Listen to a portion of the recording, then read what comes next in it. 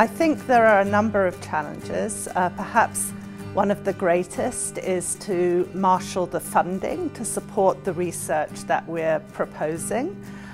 In many parts of the world, funding for scientific research is quite tight, and we're proposing a very ambitious program. But I think we think it's worth it in terms of the solutions that we would hope to deliver to society.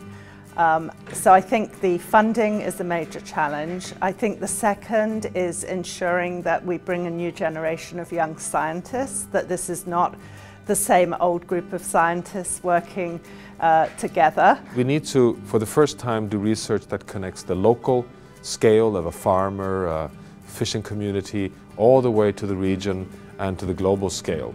So there's a new type of research to be done when it comes to how scales interact and different knowledge systems. And moreover, we need a new way of communicating, so to bridge knowledge to society so we can speed up change towards a sustainable transition. Everyone agrees that science has to get closer with society and they need to work together in solving the sustainability challenge. The problem is, as I see it, is that they speak two different languages.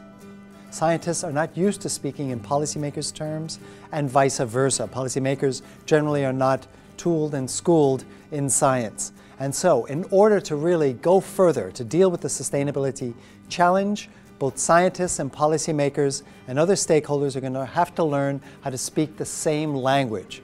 The main challenges are to make sure that the scientific community works closely together with the end users. We need to be demand-driven. We need to work with governments, the private sector, civil society at large. We need to bring together scientists from developing countries with the industrialized countries. We also see that we really want to bring more together the expertise from the more developed nations with the developing nations, enabling them, building capacity around the globe to engage in the science that is integrated, that informs societies and decision makers on their quest to find a pathway of development which is probably more sustainable than the one that most of us are on right now.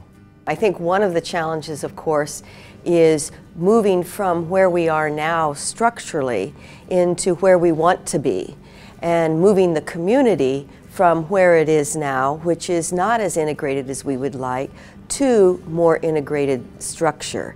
And so, or providing a structure where they can be more integrated with each other. And so getting the structure right so that the function follows is a big challenge, because this is really a step change in the way the scientific community will be operating. I think people could identify lots of challenges. They could identify the challenges associated with setting up such a big new initiative.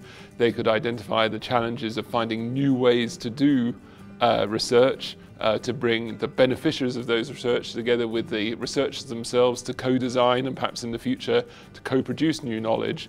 But I think that ultimately our challenge will always be the basic research challenges, the challenges of how to respond to some of these major societal needs, and all of those are associated with really exciting but really tough scientific challenges, demanding knowledge across the natural, social science domains, engineering and other communities as well.